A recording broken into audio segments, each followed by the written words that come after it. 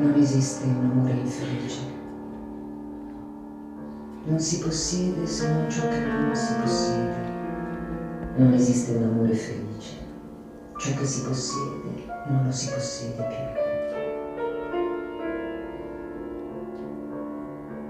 L'amore è un castigo. Veniamo puniti per non essere riusciti a rimanere soli.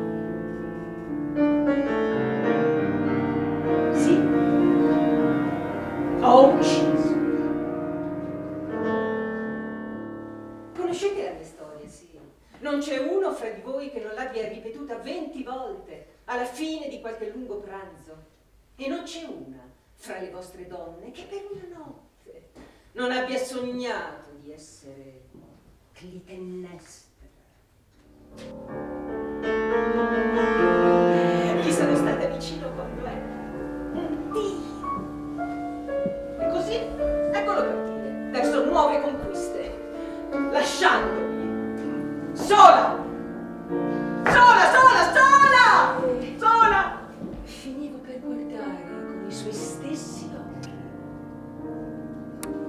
il collo bianco delle serve. La piazza del villaggio era nera di donne in lutto. Ebbene, io mi invitavo infelici, che per rivale avevano soltanto la terra, sicure almeno che il loro uomo dormisse da solo. Il resto per ogni donna non è che un errore, o un malinconico surrogato, una reazione all'abbandono. E non ho guardato gli altri uomini se non come si dà un'occhiata ai passanti a un'uscita di stazione per accertarsi bene che non sono loro quelli che aspettiamo.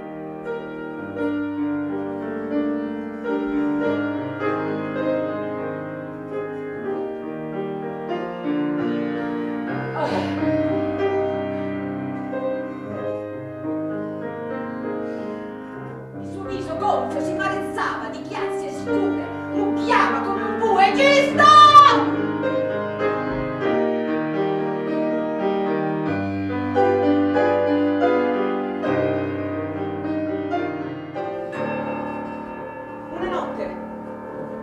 L'orizzonte orientale si infiammò 3 ore prima dell'aurora. Troia bruciava!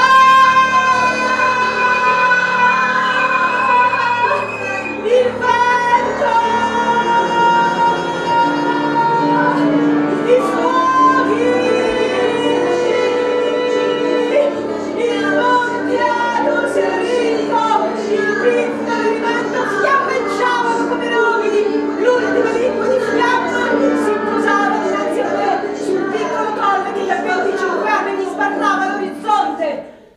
Venne il giorno in cui la nave da guerra attraccò finalmente nel porto di Nauplia in un gran chiasso di evviva, di fanfare. Le colonnette coperte di papaveri rossi sembravano pavesate per ordine delle strade. Il maestro della scuola aveva dato un giorno di vacanza ai bambini del villaggio, le campane della chiesa risuonavano.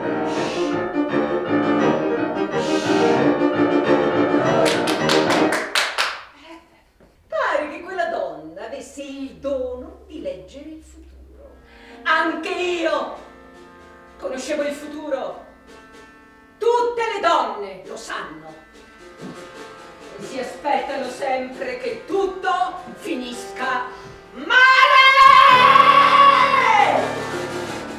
Io non vivo come vivono loro, io non penso come pensano loro, io non amo come amano loro, ma io morirò come loro, perché io lo so che la mia testa finirà per rotolare sulla piazza del villaggio e che lo stesso coltello aspetta quell'addio gisto.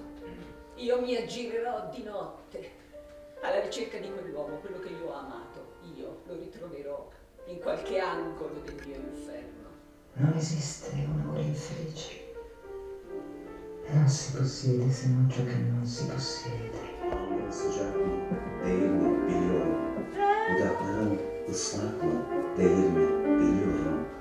Beyaz bir ay doğuyor fıstıkların arkasından. Kalbimin vuruşundan anlıyorum. İstanbul.